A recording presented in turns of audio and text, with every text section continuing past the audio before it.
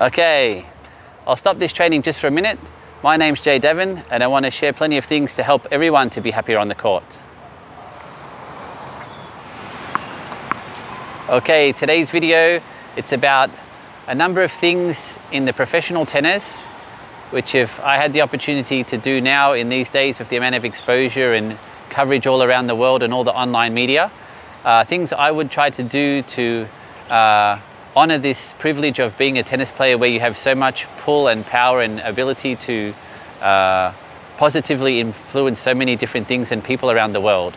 So to start off with, I would announce to the chair umpire before the game or even to the tournament himself beforehand to give plenty of notice that when I'm playing all my matches, that I'm not going to be having any of the children as my slave. None of the children are going to be on my call, come over here, bring me the towel, wipe down the sweat and throw it at the kid, and then like, hurry up, get out of the way, I want to start playing.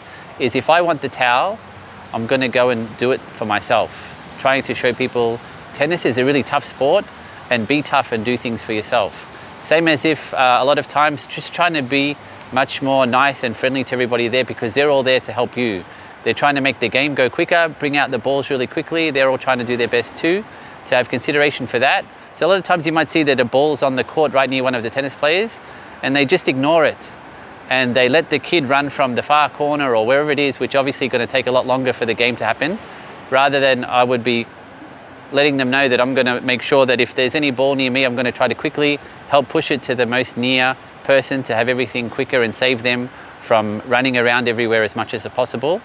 Same as, you know, when I finish the games and I'm serving, they often will just like drop the balls down on the floor. Just how hard would it be to turn around and throw the ball to the kid who's watching so that they'd have to go and pick it up from the floor.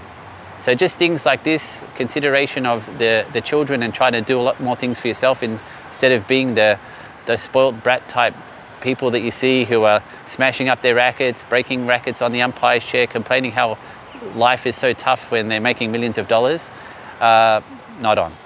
Next thing would be a way to try to have everyone not so selfish in the world and everything's about me, would be trying to allow my opponent, you know, no matter how competitive I am, which is is to make sure that I'm making sure every opportunity I have is let people go before me. So for example, a lot of the players, they try to make sure they jostle and get out and be the first one out on the court, and then they can go pick the chair in the side they want to be on. They might have a lucky side, but guess what, I'm telling you, which side you sit down on, it's not going to help you win the match. It's going to be about what you do on the court.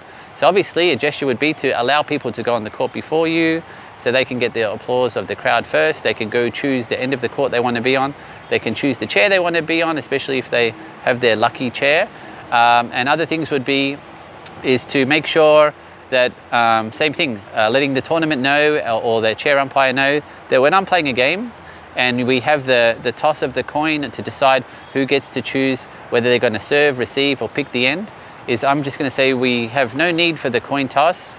I'm going to always let my opponent choose whatever they want to do and then I'll take what's left over. So if they want to serve, then I'll choose the end I want to play from. But everything's on you. You can have the choice before me. Same as another thing you could do, which I would think would be very good, is once they're sitting down from the change of ends all the time, whether it's 2 minutes at the end of a set or 1.5 minutes on the change of ends between games, is to make a point of getting up first, but not going out in the court before my opponent and letting them go past me to go out in the court first.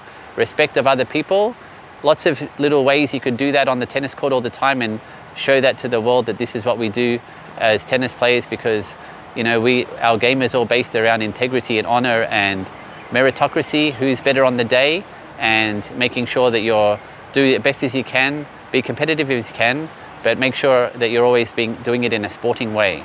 Same thing too is, of course, how you're responding in the court. Think about how is that going to be better for the sport and how is it going to encourage people to play or children to play. When people did something, whether it was lucky or you're really annoyed about it, instead of, you know, whatever it is, the swear words or the negative actions and oh my God and all this type of things, is just applauding them, clapping it, moving on, and you're going to be just trying to do your best to get the next thing, because whatever happened, happened. And if somebody does something good, show them that they did something good and continue on with the game, but don't make it a big fuss about, oh this and oh that. So there's plenty of things to do. I'm going to have another few of these type of series where I'm talking about things that we could do to positively influence the sport of tennis, and ability to also have a roll-on effect where that could permeate through people's lives in the world. So let's all go out and think about it. I've got a few notes down. If you've got some interesting ones for me to include, please send them through with the comments below, or any other way. I'll respond back and try to cover it all. Let's try to get to this and make the world and tennis a lot better than it is now.